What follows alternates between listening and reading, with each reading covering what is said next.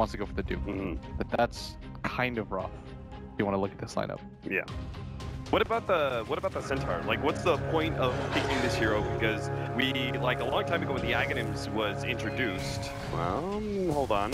We are going to have a level 1 fight here. I wasn't sure if they were actually going to go for this one, but trying to deny the Alchemist, being able to get that bounty room, but it's not going to happen. Alliance actually managed to pick up both there. That's Sunray taking a lot of Sunray damage, and this could be our first blood. Is yes, Lion's going to be able to pick up that kill. They turn now and start beating on the both Loda and EGM, but it looks like Miracle's still going to end up falling here. A bad start for the Alchemist for sure. Not being able to get the bounty room, but still, OG will claim the 2-for-1 victory in the end. First blood, Ake's jungle and soaking up half the experience, and may have an impact on the mid lane as well. Two strength heroes at the top lane, battling it out with each other. Something a little bit... Oh, hold on.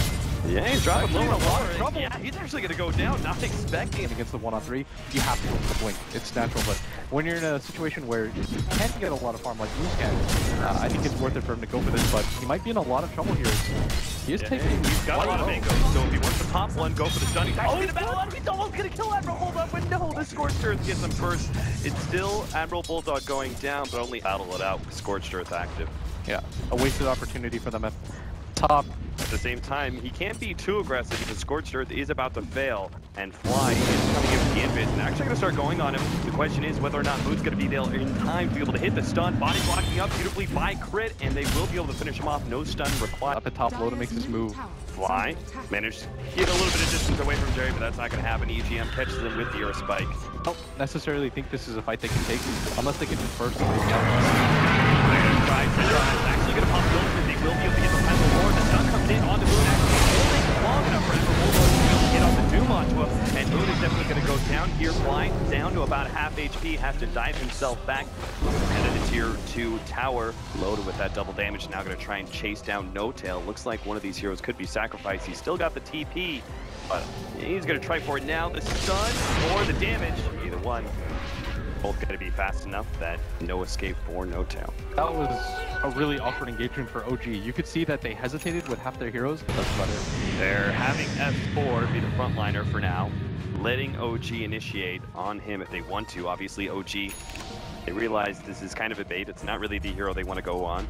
The jig They're is going up. to try and get some information from Crit. He does actually run a little bit too close to the smoke. It's popping out. They're going to be able to catch EGM, take him out of the fight. Really, now the BKBs go down. But who are they really going to be able to focus? It's certainly not going to be the Centaur. There goes the Phoenix egg as well, and Alliance seem to be in a tough position. They're focusing on Miracle, but someone's just down half HP, and the Doom's going to wear on soon. They turn for him even more, but Sunray is now healing up Miracle, and it burns through Alliance at the same time, and sure enough, the Phoenix proves to be the problem card, and Alliance drastically lose that fight.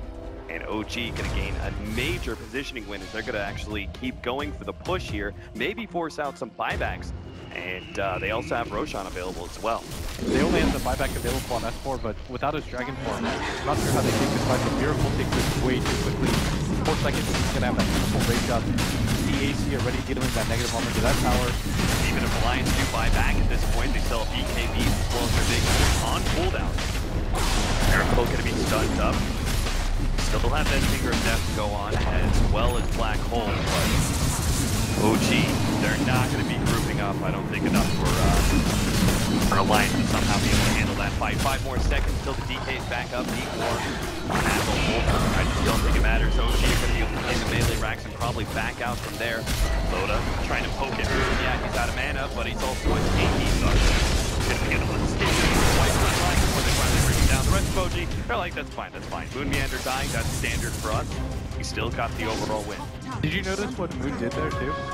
He understands that his team is running away and somebody might get caught, so he intentionally turns his position towards them, just to make sure it's a one-off kill. Because normally what ends up happening is you lose your racks, you get 2 or 3 kills, that kind of makes things somewhat even if you're behind, but unable to do anything off of that, and Alliance need to do something drastic. It's going to be the Roshan attempt. The downside to them is that OG might actually see this coming.